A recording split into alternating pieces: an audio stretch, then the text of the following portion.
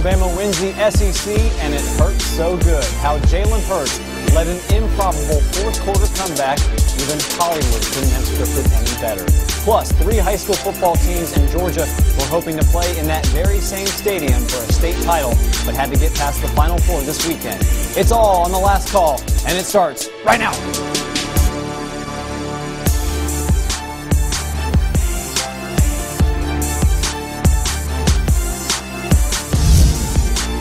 Welcome back to The Last Call. I'm your host, Justin Holbrook. Still trying to catch my breath and comprehend that instant classic that was the SEC Championship. The national title rematch lived up to the hype and some, and without further ado, let's run it back. All week and really all year, Georgia and Alabama have been answering questions about their overtime thriller. And the most important question, who would win if they played again, was settled in Atlanta yesterday. Nick Saban and the Tide have won their games by at least 20 points, and they were a 12-point favorite against the Dogs. They didn't like that too much. Late in the first quarter, Dogs in the red zone, a place they've struggled all year, but not this time. Isaac Nada snags the first score of the game, and Georgia leads 7-0. Last play of the first quarter, Josh Jacobs gets the handoff, a hard run up the middle. He's called down at the 1. But don't worry, he'd score 2 plays later to tie the game at 7 early in the second quarter. DeAndre Swift has been Mr. Reliable all year, and he comes through once again. 9-yard tutty, and the Dogs are back in front 14-7 with 7.5 minutes before the half. But they're not done. Next Georgia drive, Swift out of the backfield, catches it. Yes, sir. Swift's second touchdown of the game. 21 points are the most Bama has given up in the first half this year, but the Tide were able to close the gap before half. 11-yard run from Damian Harris to the 1. Jacobs scores again on the next play, and stop me if this sounds familiar, but Georgia leads Alabama at the break. Dogs, though, not on a short leash to start the second half. Fromm hits Riley Ridley for the 23-yard touchdown, and Georgia has a 14-point lead once again. But Georgia fans know a lead against Tua Tagovailoa isn't safe. Or is it? Tua's pass is picked off by J.R. Reed. Tua had 2 interceptions through 12 games, and now he has 2 picks in this game, both inside the red zone. We had yet to see a touchdown of more than 25 yards. Well, here it is. 55 yards from Tua to Jalen Waddle, and the Tide starting to give Georgia fans some flashbacks they'd rather not have. 7-point game heading into the fourth. Early in the fourth, Tua goes down with an ankle injury after getting stepped on, and in comes Jalen Hurts. Benched in last year's title game, named QB2 in September, watched on as Tua became a Heisman darling. Here's his chance. Rolls out to the right and converts his 4th third down of the drive in style. Tutter to Jerry Jeudy, and we're tied at 28 with 5 minutes left. Ensuing drive, Dogs get to midfield but face a 4th and 11 from the 50. Despite Bama's starting defense on the field, Kirby Smart tries the fake and Fields runs out of field for a huge turnover on downs. 2 passes put Bama back inside the red zone. Less than 2 minutes left. Oh, it hurts so good. Jalen Hurts, 26-2 as a starter, gives Alabama its first lead of the game, and that score would prove to be the game-winning touchdown for the SEC title. Confetti rains once again on the Kings of the SEC as Alabama wins its 4th SEC title in 5 years. What was Georgia's revenge after last year's national championship turned into Jalen's. He came back and led the team to a game-tying touchdown and then the game-winning touchdown to give the Tide another SEC title under Nick Saban. It's a great feeling. We lost it. We didn't have a chance to go last year and come back this year and be one of the top teams in the country. The winner is a great feeling. It's crazy because most people don't know I've had 3 to 4 IVs in the last 2 or 3 days. So just to come in and just show like my heart and how I feel like I gave it my all out here today is huge. We're used to not seeing Tua Tagovailoa in the 4th quarter. He was in for less than 3 minutes before coming out, but not because of another insurmountable Alabama lead. The sophomore quarterback and Heisman favorite, who led the Tide to a second-half comeback in last year's national championship against Georgia, went down with an ankle injury. In his place came the man he replaced, Jalen Hurts. Trailing by 7 late in the 4th, Hurts led the offense down the field, converting on 4 third downs, including a 10-yard touchdown to Jerry Jeudy to tie the game at 28 with 5:19 left in the game. On the ensuing possession, Georgia went for a questionable fake punt on 4th and 11 from midfield, but was rolled back by the Tide, giving Bama the ball at their own 48 with 3 minutes left on the clock. Hurts connected with Irv Smith Jr. across the middle for 19 yards, and on the very next play, he scrambled to the right, finding Jalen Waddle along the sideline to put them inside the red zone. The Tide, which had not led all game, were a field goal away from taking the lead. But the field goal unit wouldn't be needed like last year's title game.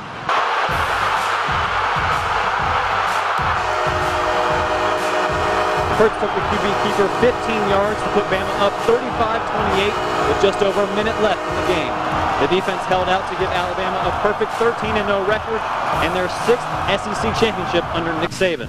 I asked Coach Saban about Hurts' character after he decided to stay with the team even when Tua was named the starter back in September. I've probably never been more proud of a player than Jalen. You got to have a tremendous amount of character and class to put the team first, knowing that your situation is not what it used to be. And for a guy that's a great competitor, you know, that takes a lot. It's not easy to do. And I think this is a great example of why guys don't need to run off and just transfer every chance they get or every time something doesn't work out. Jalen is going to be a more successful person in his life because of what he went through, not winning 26 games, but when he went through this year, trying to be the kind of person who had to support other people after he was a star player. You guys seen Jalen do this numerous of times, you know. For him to get his opportunity again tonight, I'm happy for him. And I think the team is happy for him as well, you know, for him to step in and do what he did. Also worth noting is how Alabama's defense responded. The Tide gave up a season-high 21 points in the first half, and then another touchdown on Georgia's first possession in the second half. 28 was as much as the Dogs would get as the Alabama defense kept UGA at bay the rest of the way. I just feel, we set out our goals and we knew what we wanted to do. And we came out, first half didn't go too good. We came out second half, made some adjustments and cleaned things up. And we came out with the victory. Listen, that's only the beginning. It's only the beginning. We ain't done yet. It's only the beginning. It's just a pit stop right here. It's just a little bit. Hey, pit stop. It's just gas station. Let's toot up a little bit. We'll see y'all in Cali though. Before Cali and San Francisco for the national championship, the #1 Tide will have to win their semifinal game. We'll find out if that's the Orange Bowl or the Cotton Bowl and who their opponent is tomorrow at noon Eastern. Reporting on your side from Mercedes-Benz Stadium in Atlanta, Justin Holbrook, News 3 Sports. Not much remains of the 2018 SEC Championship game as the crews get the field ready for tomorrow's Falcons-Ravens game. But one thing we know is for certain, the Georgia Bulldogs are residents of the Heartbreak Hotel yet again after another double-digit second-half collapse against the Alabama Crimson Tide here at the Benz. Denied yet again. The Georgia Bulldogs were double-digit underdogs going into the SEC Championship game against an Alabama team that had beaten all 12 of its previous opponents by at least 20 points. But it was the Bulldogs who took control of the game early, with Jake Fromm and the Georgia offense putting up 21 points in the first half, and the Bulldog defense forcing Alabama into a position it had not been in since last year's national championship game, trailing at the half.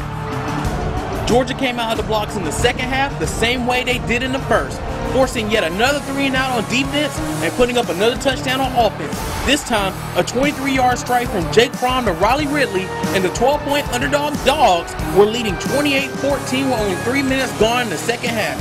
The Georgia defense was having their best game of the season up to that point, holding Tua Tagovailoa to under 100 yards passing until a 51-yard touchdown pass to Jalen Waddle late in the third. Our goal was to trap them and keep them in the pocket. We had a lot of guys rushing with a lot of passion and just a lot of determination to get those guys on the ground. It was still Georgia's game to win going into the fourth quarter. After Jalen Hurts came into the game and led Bama to the game-tying touchdown, Georgia still controlled its own destiny, getting the ball back on offense. The drive stalled at midfield where Kirby Smart gambled on Georgia's playoff hopes. Even with the Alabama defense in the game, Smart went for a fake punt on 4th and 11 from midfield, but Justin Fields quickly ran out of field to run and was taken down for a turnover on downs. Thought it was there. It was there today. We were going to snap the ball quick, and it took too long to snap the ball. They didn't have a guy covered. We had a guy wide open. Alabama would drive down the short field with Hurts scoring what would be the deciding blow. Georgia's dreams of the college football playoff had been dashed. Instead, the attention shifted to what could have been for the Dogs. have said, it's really not for me to decide. That's for them to decide. And I thought we played our butts off today, and can control what we can control. Well, it boils down to one thing: do you want the 4 best teams in or not? It's that simple. They sat at home last year and got to go to the game. Everybody was beating each other up, and they had a good football team. Give that coach across the sideline a vote who he doesn't want to play. It'll start with us. I promise you, he don't want to play us. And based on the teams that we've played this year, I think this team deserves to be in the playoff as well. I sure as hell don't want to play them again. But that's the best compliment I can give you, or give them. Nick Saban thinks the Dogs should be in the playoffs. However, they'll likely go from Mercedes-Benz Stadium here in Atlanta to the Mercedes-Benz Superdome in New Orleans as the highest-ranked SEC team not in the college football playoff in the Sugar Bowl. On your side from Mercedes-Benz Stadium here in Atlanta, Jack Patterson, News 3 Sports. So with that, here's how the college football playoff shakes out. Alabama, of course, keeps the #1 spot. Undefeated Clemson and Notre Dame snag the 2 and 3 seeds, while Oklahoma slides in at #4 after beating Texas in the Big 12 championship. Before the year, many thought Auburn would have been one of those teams as a playoff contender. But after a 7-5 record, fans weren't even sure if Gus Malzahn would still be the coach. Today, longtime Auburn beat writer Philip Marshall is reporting Malzahn told his assistant coaches that he's returning next season.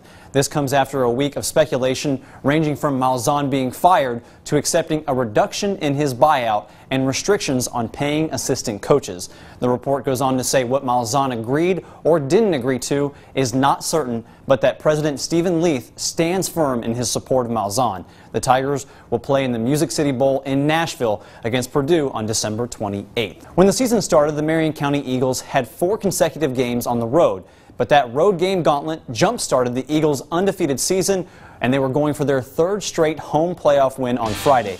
Eagles in their 3rd Final Four in 6 years. Marion County getting the party started on their first drive. Trice McCannon calls his own number, and number 6 has reservations for 6. Eagles lead 7-zip.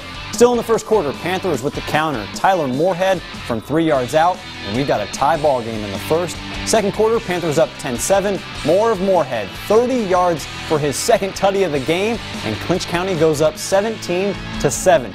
Marion County responded with a field goal, so 3:20 left in the half. This time Moorhead going to show off the arm, slings this one to Jeremiah Johnson, who shakes off the defender. Nothing but green grass. Clinch County takes a 24-10 lead. Right before the half, Marion County finds some life. Eagles in the red zone. The screen pass to Josh Rogers. Mr. Rogers finds the best neighborhood in the stadium, but they fall just short, 31-23, to end their incredible season. We had 2 other Georgia teams trying to make it to the Benz. The Callaway Cavaliers season came to an end as they fell by 6 to Rockmart, 28-22. Cavs still in search of their first ever state title. And the other team in Troup County, it's the Troup Tigers, but no luck for them as well. The Titans ran away with this semifinal matchup, beating Troup County 51-35. Coming up on the last call, a pair of football coaches retire, one on the college level and another in high school.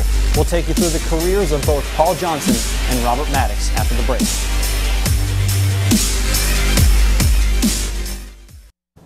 After 40 years of coaching, it's time to take a break. Those were the words of Georgia Tech head football coach Paul Johnson, who announced his retirement this week after the season. Johnson spent 11 of 22 head coaching years with the Yellow Jackets, where he racked up 82 wins, giving him the 4th most in school history. He retires with 189 career wins, the 4th most of any active coach in the FBS. The 7-5 Jackets are now in a bowl game, and it's Johnson's 9th and final with the team.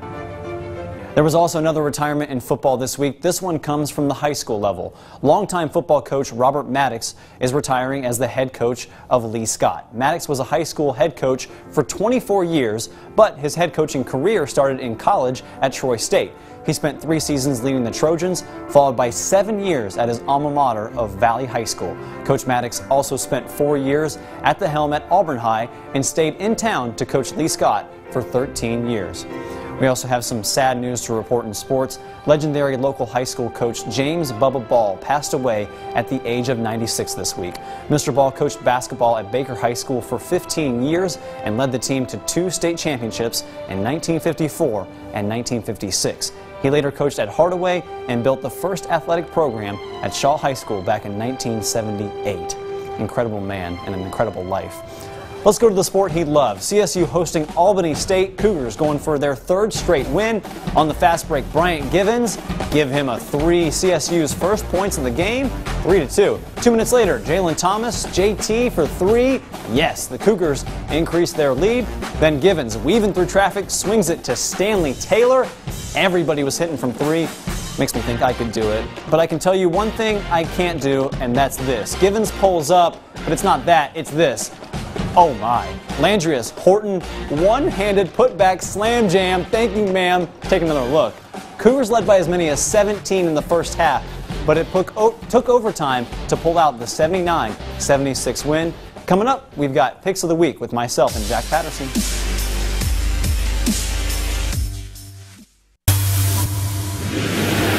Welcome back to Picks of the Week. Look at this set. Man, it looks pretty good, doesn't it? The set looks a lot better than it normally does. The poinsettias look pretty good. They're red, kind of like Georgia red, but it ran red with Georgia's blood in the SEC Championship as the Crimson Tide won the game. I'm sorry, Jack. I'm done talking about that. You've already heard me say enough about that in this show, okay? All right, let's go ahead and switch from college football to the NFL. We're picking any game in the NFL this week. Where are you going?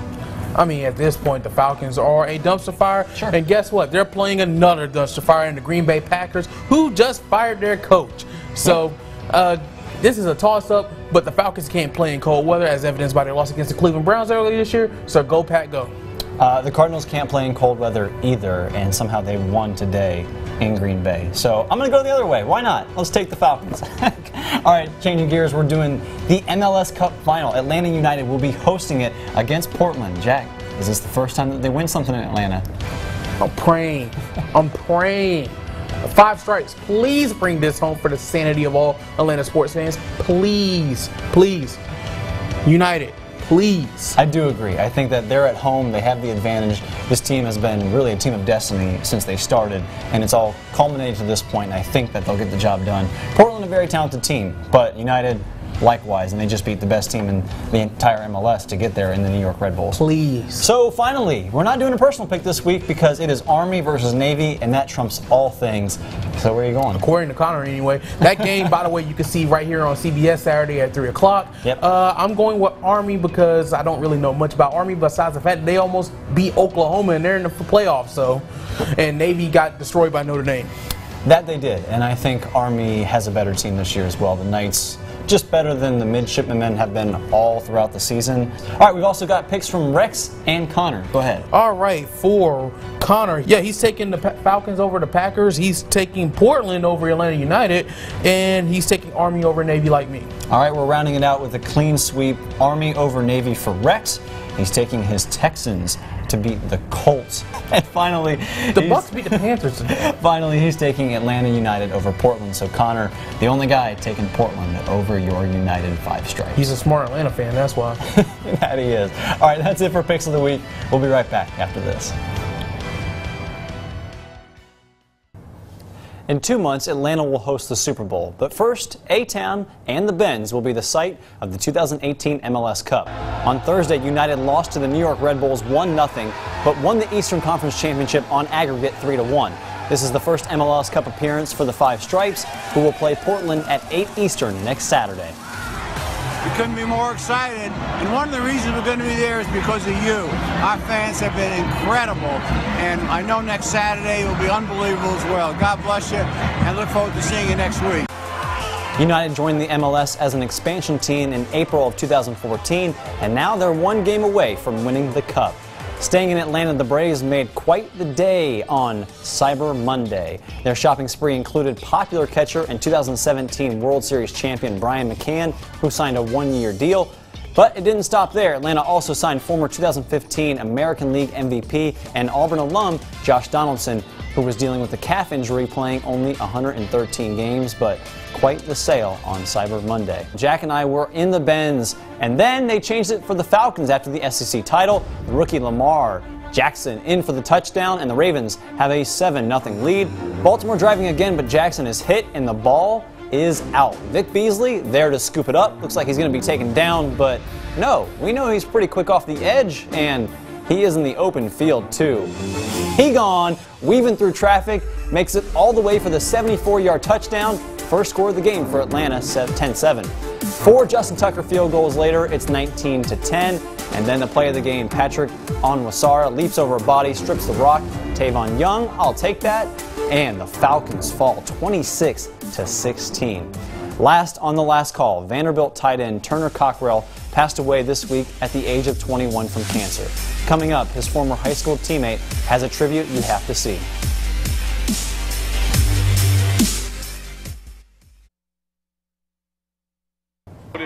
This week, Vanderbilt tight end Turner Cockrell died from cancer at the age of 21.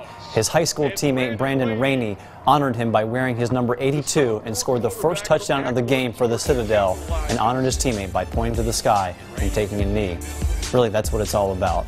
That's it for the last call. Same time next week.